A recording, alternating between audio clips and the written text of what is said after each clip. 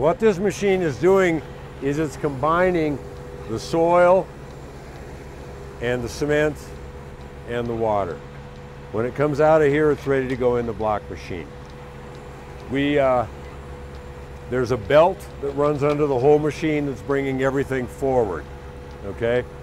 The belt is pulling the soil that's in that big hopper forward.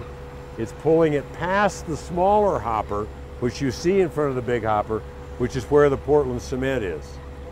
The Portland cement hopper has a small auger in it, which feeds the Portland cement down onto the belt. You can see it where it's coming out, or you've got the soil and a little gray stripe on top of it.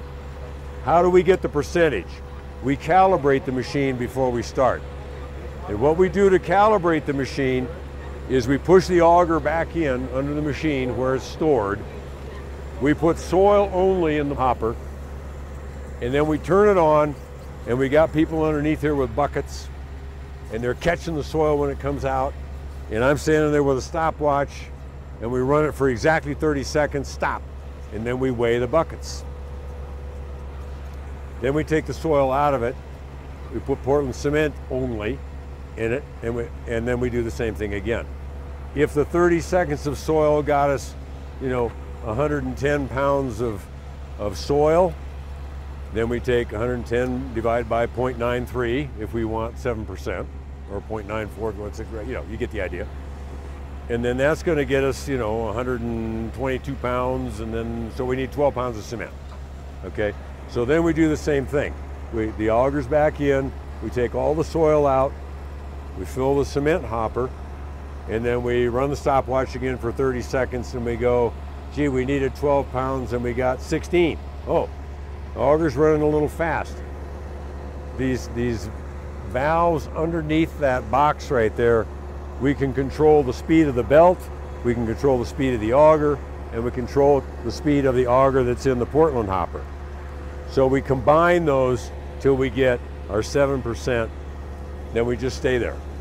Okay, then the water on this machine, it's kind of a manual deal. You see Austin messing around with it.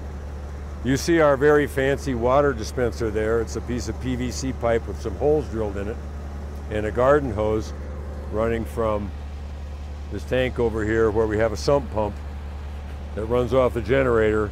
We have no power out here and no water. So it's the generator to the sump pump into the tank, back through the hose, and to here.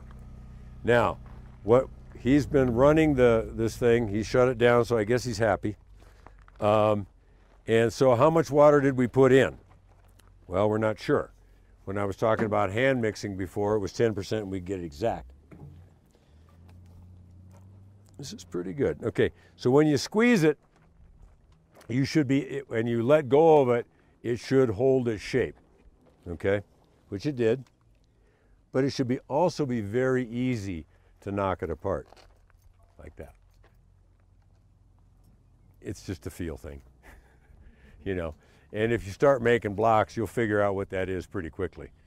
The machine will tell you, the block machine will tell you, if you're too wet or too dry, right away.